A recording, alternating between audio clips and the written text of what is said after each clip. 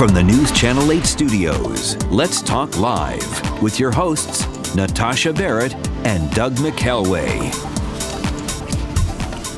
Welcome to Let's Talk Live. Got a good show for you today. Find out how holding back from your dentist could be hurting your overall health. Well, this is something that people really neglect. It's important information for you. We're also going to tell you today where you can find some really fancy footwork tomorrow night, and this involves senior citizens. Yeah, there's a 92-year-old woman that's hitting the dance floor. Yeah, she's going to put us all to shame. Even older than me. Plus, Arch is back with his picks and pans for this weekend's box office. But to start it all off, you've seen the picture. Have you seen the picture? Do you know what I'm talking about?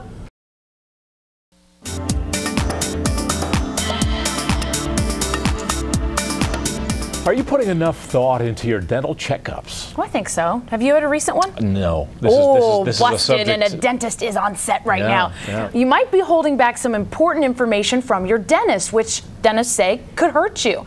Dr. Claudia C Cotca from the Washington Institute for Dentistry and Toxicology is here with why you need to be really open with your dentist. You know, doctor, you would think we fill out the forms when we go in initially with a new dentist. They should know everything. What stuff do we need to tell the dentist that's not on the health form?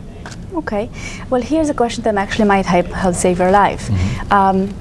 Have you found anything suspicious, in my oral health screening today? 25% actually of oral cancer cases are not associated in the high-risk category that are along with, for instance, cigar smoking or cigarette smoking and so on and so forth. And they're looking into HPV links or other viral contributions, that are actually part of your systemic composition. Also, majority of oral cancers are actually discovered in late stages, so early prevention and early detection is key. Go ahead. It's so interesting. I was going to say just what you can find out about your body through your gums and your teeth. Exactly. There is an oral manifestation of your systemic condition, but at the same time, the systemic conditions actually affect how oral treatments and how you respond to those particular oral treatments.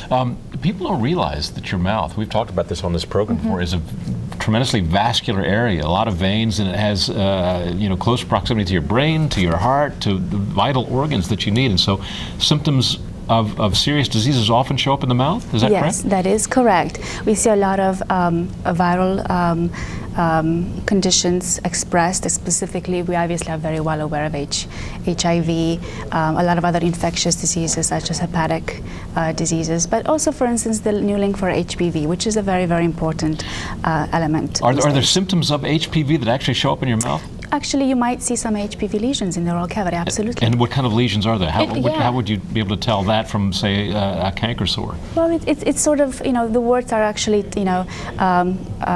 they present with tentacles and, little algae-like formations. So when you see that, is it, you know for sure it could be that or something in relation to that? Or is it a pretty much telltale sign? Well, it's a case-by-case basis. You have to look at the patient's history, but at the same time, we excise that and send her off to pathology. What are the kind of sores in your mouth that should raise red flags in your mind, that you should go to the dentist and have checked out? Well, any type of sores that will be there or have been there for more than a week or so.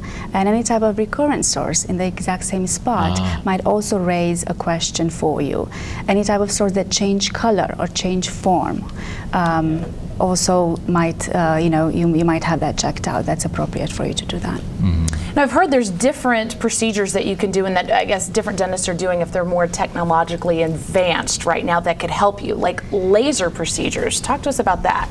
Well, laser procedures, are the new and upcomings. A lot of the excisions, meaning the cutting of these or the biopsies, are done now by lasers, and where, for instance, in more advanced cases, you might have a lesion that's spread out throughout the mouth.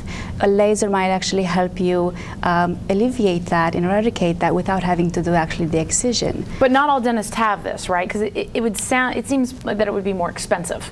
Well, it is expensive, and the lasers are expensive, and along with the focus of training and the interest of that particular practice, you might actually gain specifics. But a lot of specialists actually are doing this, especially individuals that specialize in oral medicine, for instance, might have these type of access to lasers. I've read that even something as simple as plaque on your teeth can be an indicator of heart problems. Heart disease? Is that true? Well, again, it's a case-by-case basis. Plaque actually serves as a wonderful source of identifying where are bacteria coming from and how you're metabolizing your diet.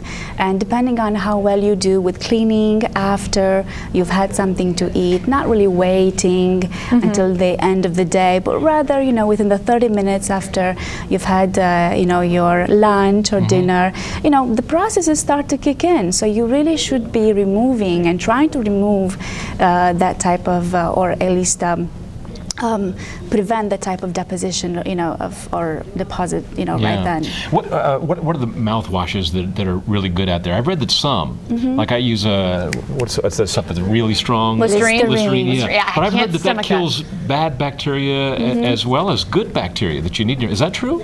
Well, at the Washington Institute for Dentistry and Toxicology, we tend to focus on things that are a little more gentler. I don't necessarily prescribe rinses with alcohol because they do tend to be shock-like. Yeah, it's hard to keep in your mouth. How long can you keep that in your mouth? Seconds. Some people do it for 30. I die in between them, like, ah! Yeah. Right. So practical measure would be something like, for instance, fluoride-based. Okay. Focus on something like ACT that doesn't have alcohol in the active or inactive ingredients. Are there certain ages that shouldn't have a higher concentration on fluoride, like kids? Well, certainly you want to make sure that they're not getting more than the dosage that's recommended. So you don't necessarily, you have to watch out to make sure that you don't have them ingest the product. Yeah. So basically, do as your mom told you. Everything you thought she was making up, you actually need to do. Well, my mother would be very mad because I haven't been to the dentist in a long, long time. Wow. Oh, I'm sorry. Before you leave here, I'm going to make an appointment. Yeah, book an appointment. Doctor, thanks for coming in with us. Pleasure. Good to see you. Thank you. Coming up next, from the rumba to the waltz, we're going to find out why these seniors are dancing the night away. Plus gadgets, gizmos, and guinea pigs? G-Force has it all. But is it worth taking the kids? Arch is going to have the answer. And we hope you can become a fan of the show. Go right to Facebook. Let us know what you think. Or go to our website right there, letstalklive.tv. We'll be right back.